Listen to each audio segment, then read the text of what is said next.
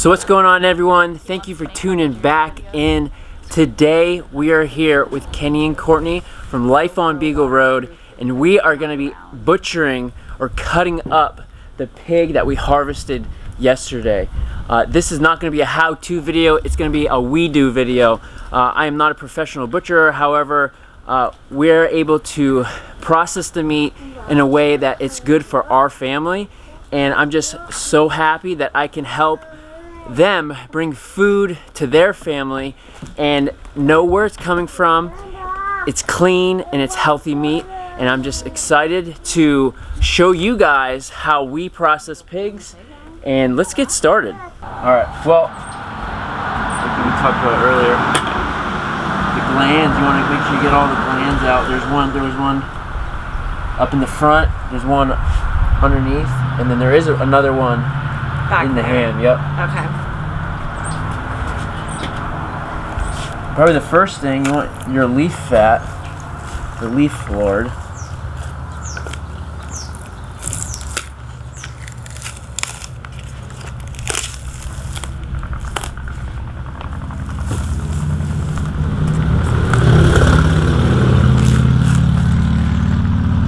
And you can render this. You'll have another one on the other side.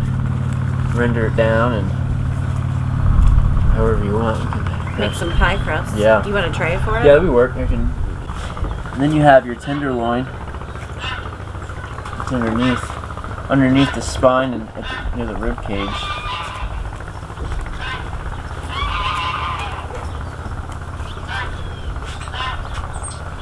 You just filleting it off the bone. Then we'll end up separating however you guys want your pork chops. You can do bone in or bone out. Yep. I like bone in. I always feel like maybe you lose some meat. Yep. But I mean, we'll come because to do one thing, you lose something else. You know what I mean? So like, I was telling Kenny yesterday, like so to get more thicker bacon, I fillet the ribs right off of it. Okay. So like your main ribs are you only really get the meat in between, except for the country ribs. Basically, you're just cutting that muscle, that fascia, basically the white skin, because this is its own muscle group. Just take it back. That's basically everything for even your roast. It's a separate muscle.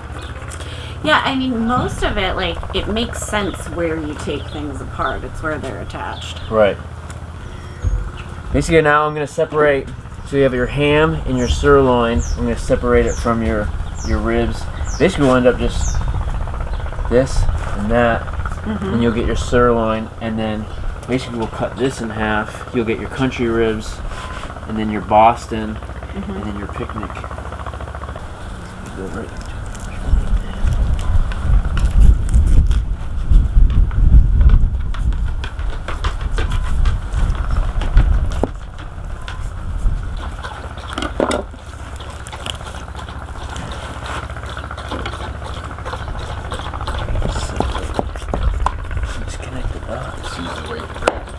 Yeah, and then you went just right in between the bone. So then here's your ham and here's your sirloin. We'll end up just getting in there right in between the ball joint. Basically just separate that. And then separate the front shoulder from the ribs. We just go count like 4 ribs up. So basically you want the armpit.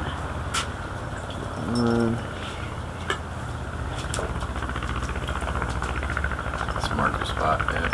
Mark your spot, and then, just go.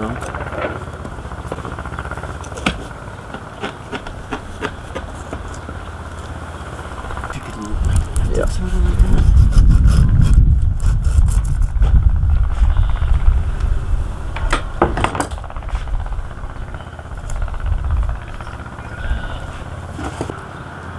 And so we basically, easy enough. You have your front shoulder, your loin, your ribs, your belly is underneath the ribs, and that. Here you have your loin, as you can see, the sort of whitish pinkish, and then you have your belly. with your ribs. Basically, just make a mark right there. Come to the other side. That way now. And sort of just make a line and connect the dots.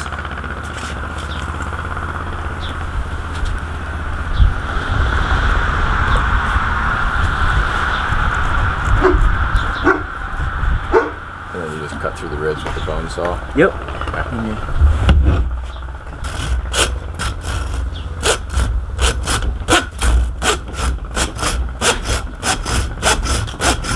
Speed up the process a little.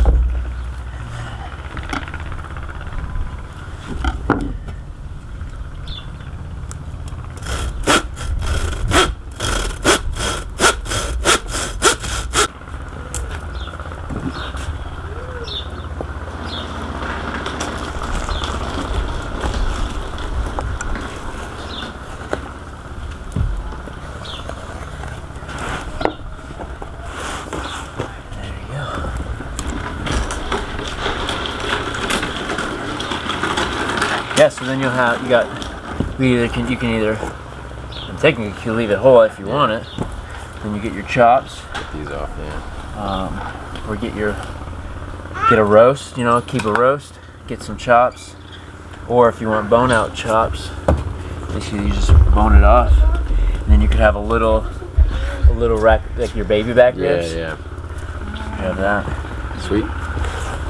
So now you have your ribs and your belly, and you're gonna end up just filleting the ribs right off. So, I mean, they were friendly, but just not as friendly. Right. And there's a rib, and then here's your bacon. This is your bacon, which you would end up. All right, so here's that hip bone.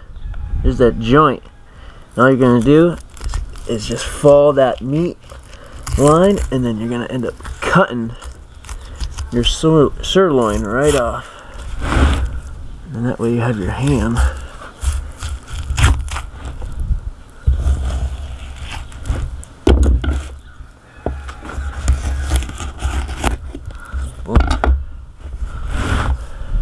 So then once you find that ball joint, you have your ham where you can smoke it, get your ham steaks, or how we do it, because we don't have a smoker. Basically, we just grind this up for sausage because our family loves just adding sausage to different meals.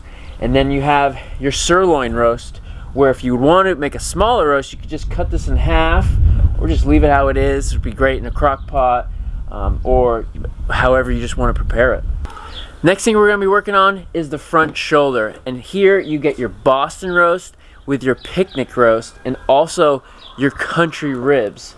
And you can further process those pieces into specific muscle groups. Like from your Boston, you can get the copa muscle, where you make capicola out of.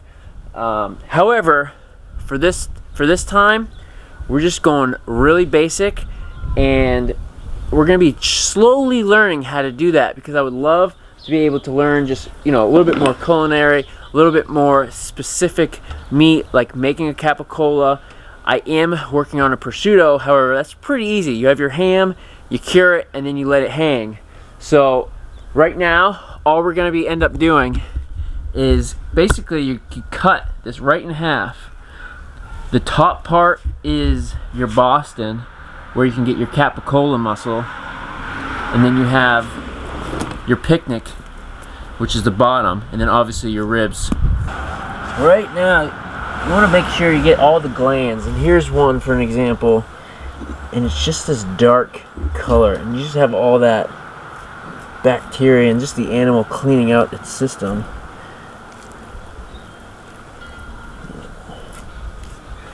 You don't want this in the grind pile.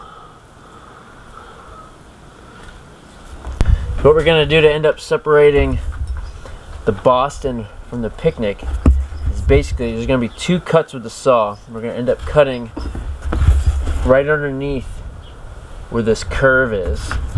And you cut those ribs right in half, pretty much.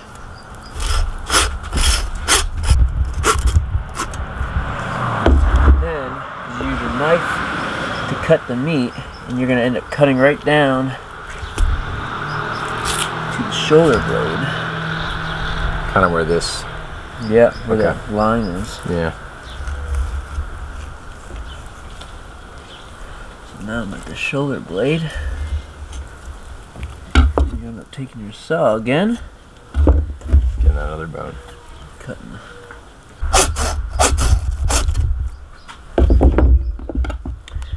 And then you finish your cut.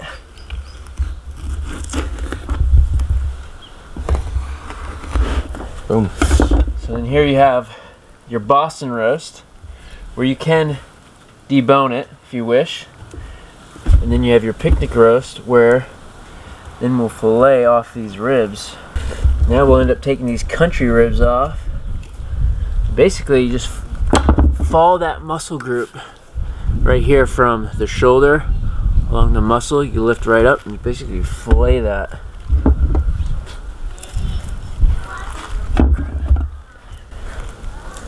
And then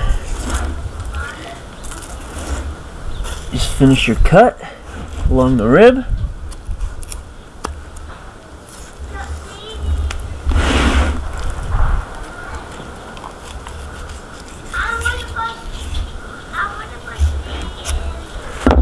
You got nice little ribs for you. Chops. We're gonna just doing is we're gonna go along each one and then follow back up and break that spine.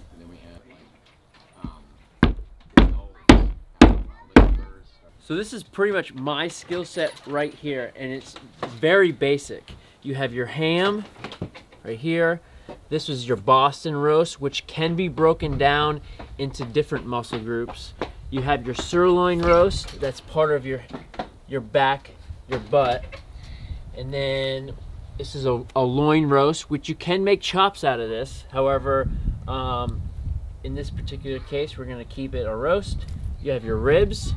You have your picnic ham, which can be broken down into further, just like the Boston. And then you have the chops in your belly that can be made into delicious bacon. I think the biggest thing is that there's no wrong way to do it. You know, if you want thicker ribs, you're just gonna lose more of your bacon. However, in this case, we absolutely love bacon around here. So we ended up just filleting the bacon right off the ribs. So the meat that you're gonna have with your ribs is just pretty much the meat in between. It's not that it's wrong, it's just how you want your meat to be prepared. All right, guys, I appreciate you tuning in today. We are all wrapped up. The only thing we have to do now is packaging. Now, all this food is gonna be going right into Courtney and Kenny's freezer. And this is huge because this elevates where we're at with this farm, because now we're not just producing food for us, we're helping produce food for others. And community is so important to us, because that's what God created us to do, is to love each other. And this is just a part of it. Helping each other, you know, grow and provide food is awesome. So once again, I appreciate you guys tuning in. I really appreciate you guys taking the time out of your day to watch our lives. And if you haven't, please hit that subscribe button, hit that notification bell, and don't be afraid to leave comments. And we will see you guys around.